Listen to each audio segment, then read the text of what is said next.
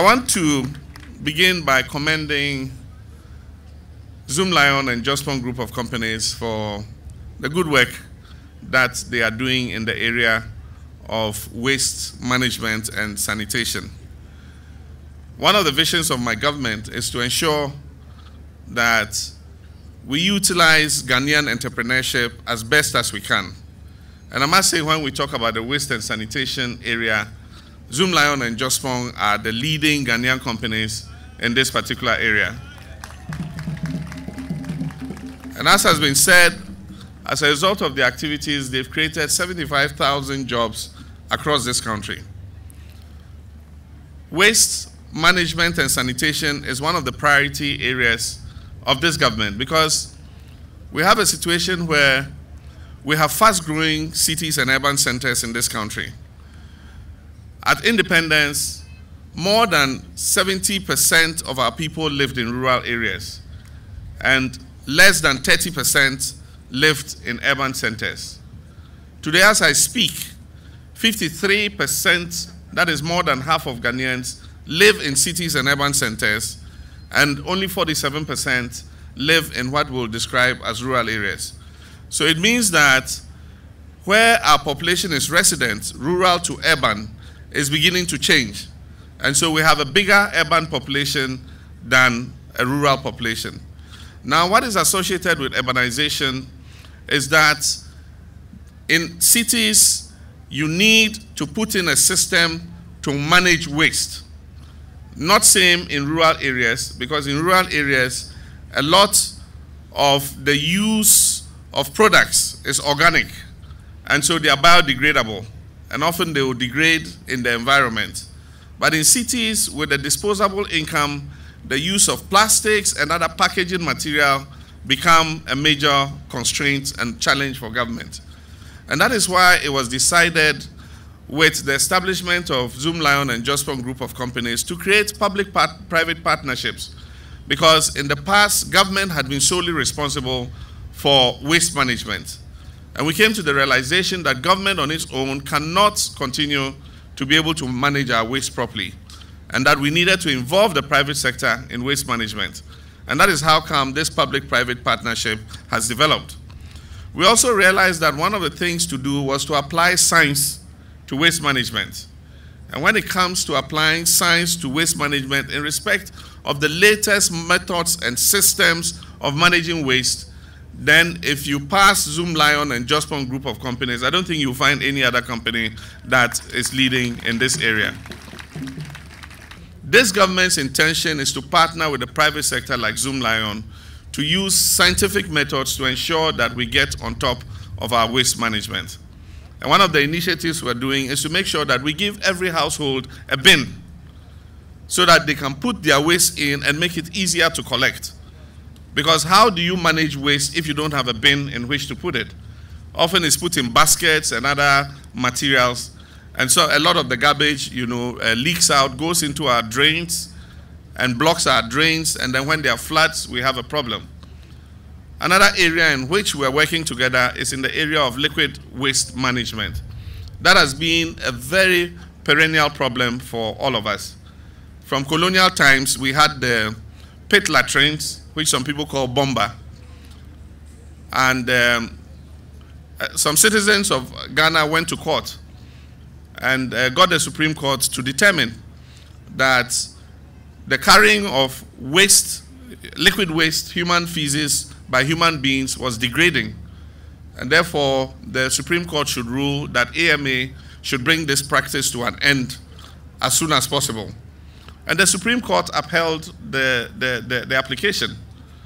And so AMA was giving a deadline to stop the carrying of human feces by human beings. And I must say today, as a result of that Supreme Court ruling, there are no longer bomber toilets and pit latrines here in Accra. And so human beings are no longer carrying waste. But the point is, we're replacing them with toilets that have manholes that still hold that liquid waste. And if human beings are not carrying it, and even trucks are carrying it, still the problem of where you dispose it is there.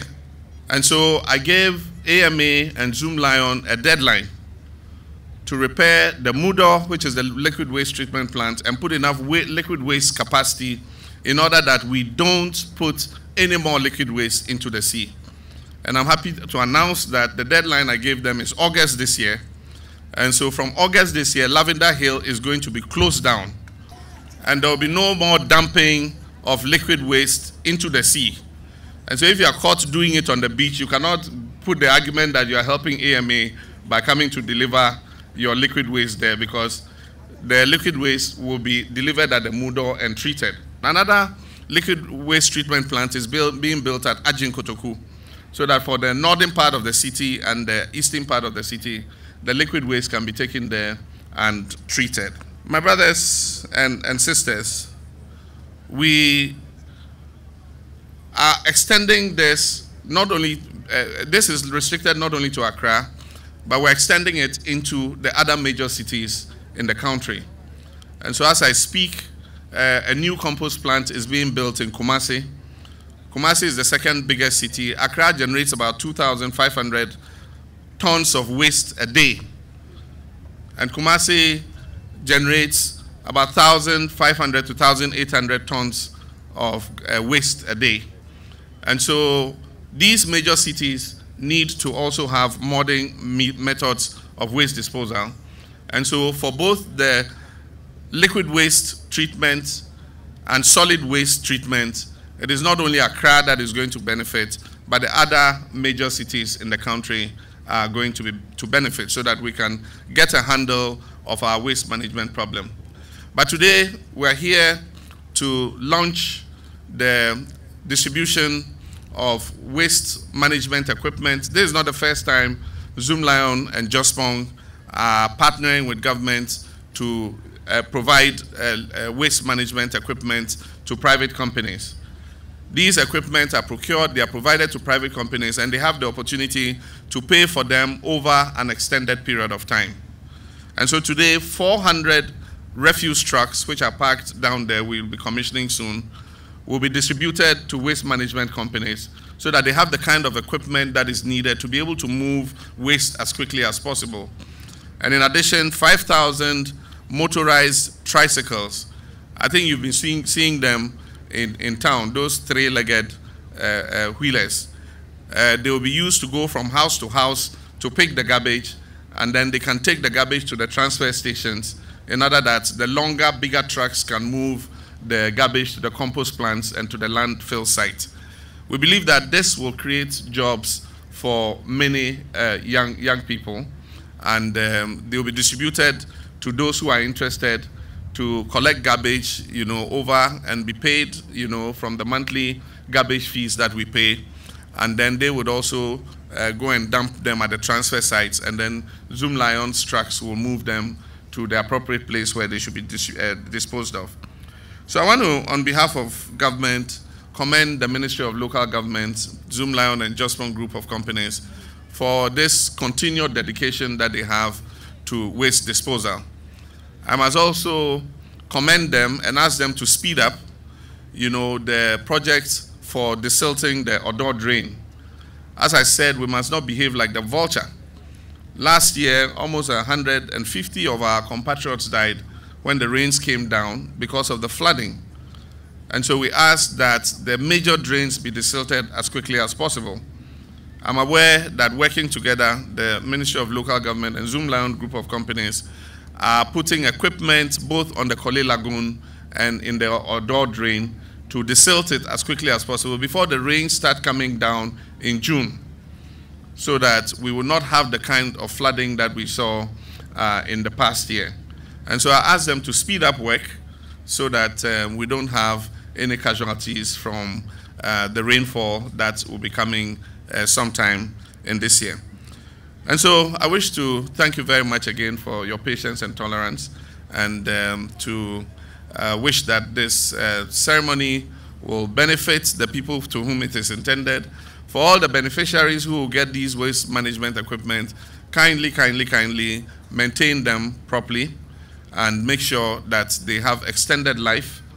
I have recommended and said that we don't need to know you are working because in the daytime you are coming and picking these garbage things. while we are also busy at work. In many cities across the world, waste management companies work at night. When we are asleep, that's when they are moving the garbage because there's no traffic. But if in the morning, all of us are rushing to work, and that's the time you want to take your truck and go and carry garbage and also come and stand in the traffic, it's not the best. And so please, let's make sure that we make the best opportunity of what we have. I thank you, and God bless our homeland, Ghana.